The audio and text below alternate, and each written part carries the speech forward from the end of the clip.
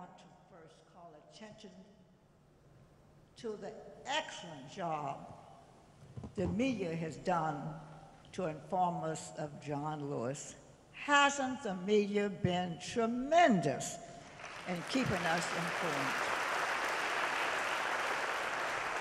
I've never seen such coverage, but John deserved it.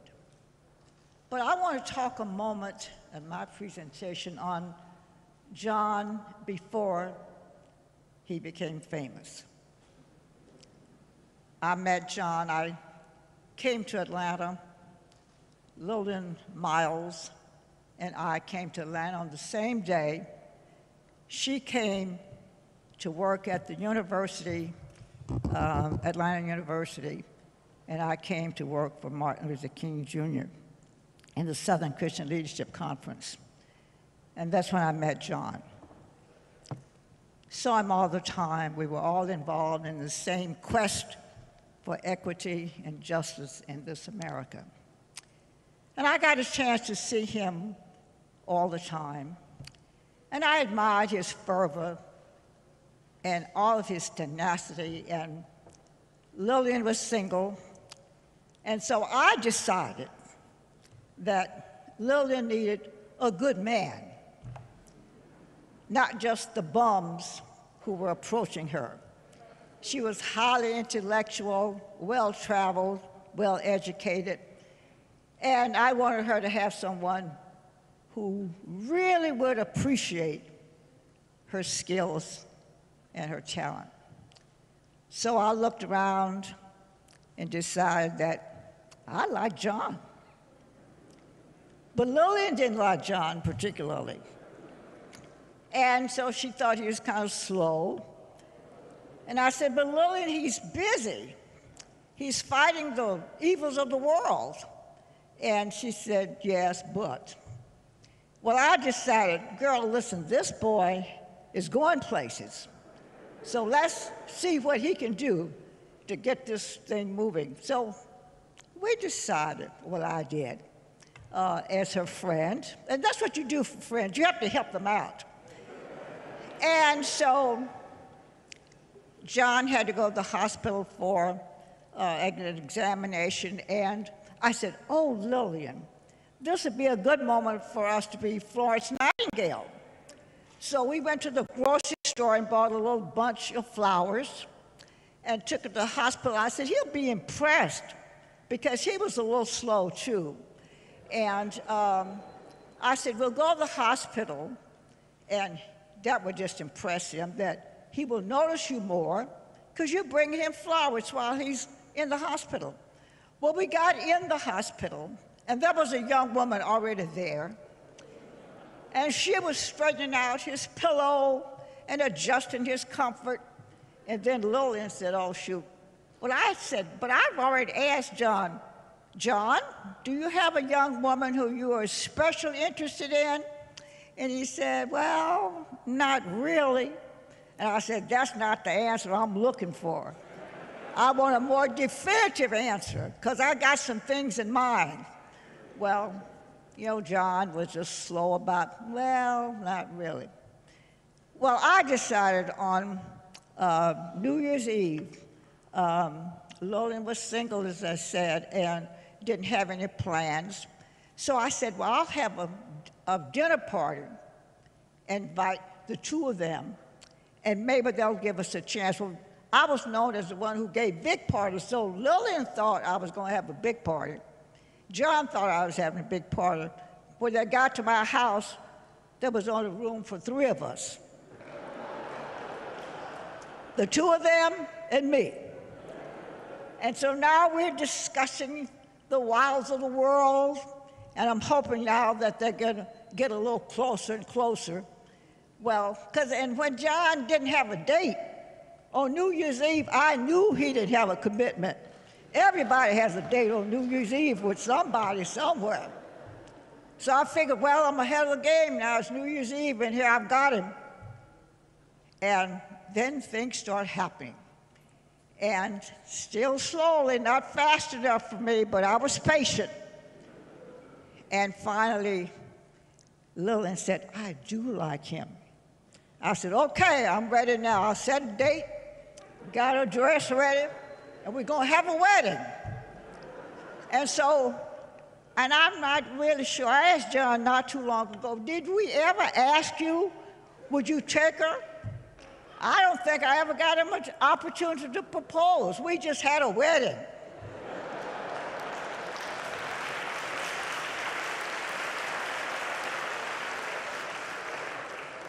And so now, it looks like things were going to be okay. So we had a big wedding. I did all the planning because Lillian was still slow. And I did all the planning and had the big wedding. All the family came, so we had a wedding. Now, things were doing okay. And she said, you know, but I don't like the idea of that girl. Looks like she had, you know, some designs on John. I said, honey, don't run away from competition. We can handle competition. We'll get rid of that girl so fast she won't know what happened to her. And we did. And they got married.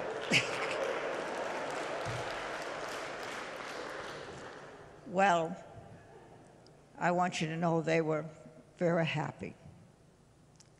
But when she found out, now Lillian, as I said, well-traveled, well-educated, but she absolutely didn't like politics. Sorry, people, she didn't like politics. But when John expressed an interest, Lillian got in there and became his strongest supporter. I mean, she did everything to make his successes work for him, and they did. Well, then John Miles came along. And he was the cutest little boy. And then she said, they gave me the honor of being his godmother. And I said, oh, that's nice. And I've heard of godmothers, but what does godmother do? What am I supposed to do? And she said, well, if something happens to me and John, we want you to take care of him. I said, we got to feed him? Because John Miles could eat as a kid.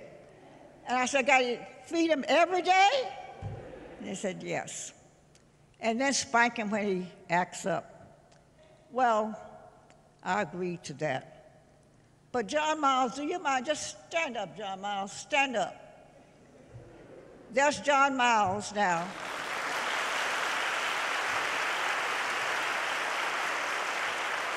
Now wait a minute. Take a good look at John Miles. I'm 4'11", and they tell me almost 90 years old. And there he is. And I'm supposed to spank him when he doesn't do right. Now, when I walk up to John Miles to give him a spanking, I gotta get permission from him. Can I spank you? Because he's pretty big now. But I loved John Miles then, and I love John Miles now. And I will take care of you and spank you whether you like it or not. Okay.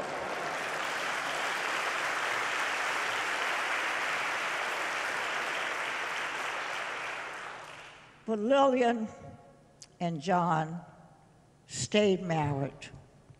I put it together, but it lasted 43 years. That's not a bad record, is it?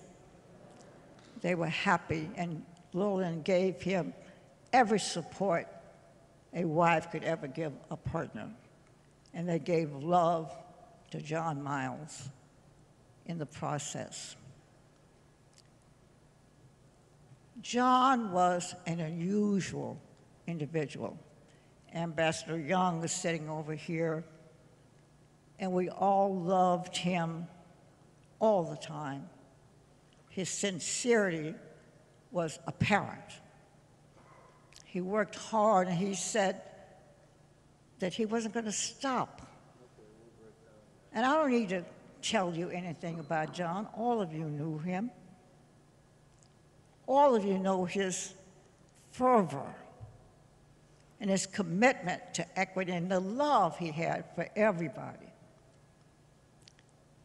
And I want us to look at the John we thought we knew the John who convinced us we knew the real man because he was constant. But I asked him one time, John, what in the world is bad trouble? I said, when I was a young girl, my sister and I, we were courting. Every time we'd go out on a date, my mother said, okay, have a good time, but don't get in no trouble.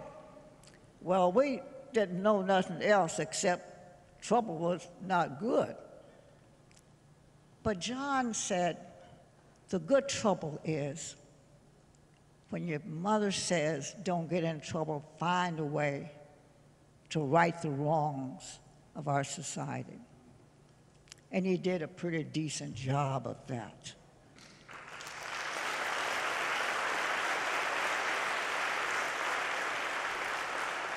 And during this week,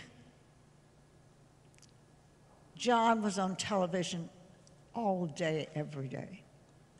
And I love young people. And I had an opportunity when people know that I like young people. So I was invited to speak to a group of kids. And I said to them, as you're watching television, I want you to know that's not a public relations program you're watching. That's a story of a man who lived the life they're talking about. John made a decision on the kind of life he was going to live. And I said to those young people that you have the responsibility of making your life have the meaning you want it to be. You can either decide to be the bank robber or the bank owner. It's your choice. The man you're seeing on television decided that his life was going to have a quality to it. Do as much as you can, as long as you can, as often as you can, because that's what John Lewis did. We won't forget John, but I would want to tell you, don't sit here and listen to these phrases. Don't forget what you read in the newspapers, how wonderful he was. Do something about the man he asked us to be in ourselves, and that is be kind to everybody, love everybody, speak up and speak out. I don't need to tell you that. You know what he said. But what you can do, and I want to advise you and admonish you to really give meaning to the John we love, vote. Thank you.